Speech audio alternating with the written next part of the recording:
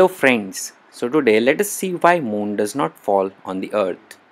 So for that we will be considering a stone like structure which looks like a moon, and if I free fall it on the earth's surface, then it will hit the earth's surface after a free fall.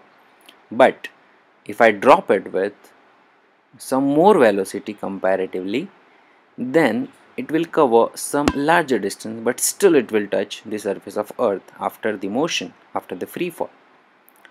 But what will happen if I will drop it with sufficient velocity so that it doesn't hit the earth's surface? Yes, it will set up in the orbit and it will start its revolution. It will not stop because there is an equilibrium between the gravitational force and the linear velocity of the moon.